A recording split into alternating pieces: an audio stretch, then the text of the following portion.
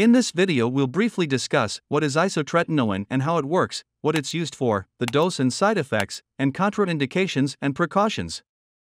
Isotretinoin is a retinoic acid derivative antiacne agent.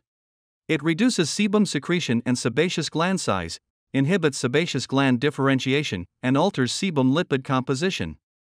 So it is used in the treatment of severe cystic acne, also known as nodular acne, that has not responded to other treatment, such as benzoyl peroxide, or clindamycin applied to the skin, or tetracycline or minocycline taken by mouth.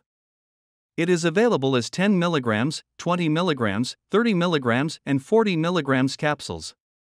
The usual dose of isotretinoin for adults is 0.5 to 2 mg per kilogram per day, divided into 2 doses, for 15 to 20 weeks.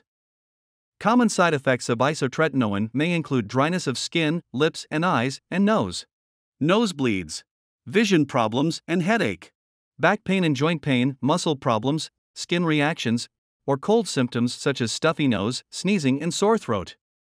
It is contraindicated in case of hypersensitivity to parabens and in pregnancy.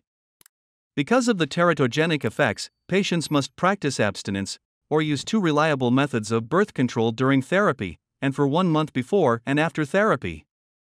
Visit your healthcare provider monthly and have a urine or serum pregnancy test performed each month to confirm negative pregnancy status.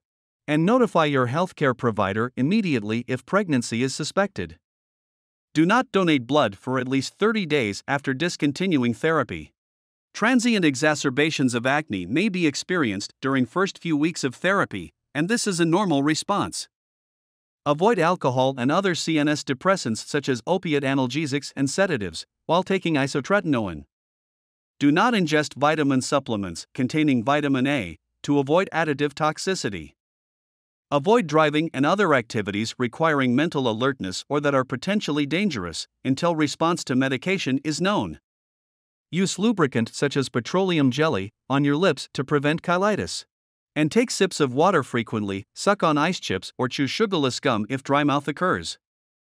That's all for this video. Subscribe and click on the bell icon for more animated medical videos like this one.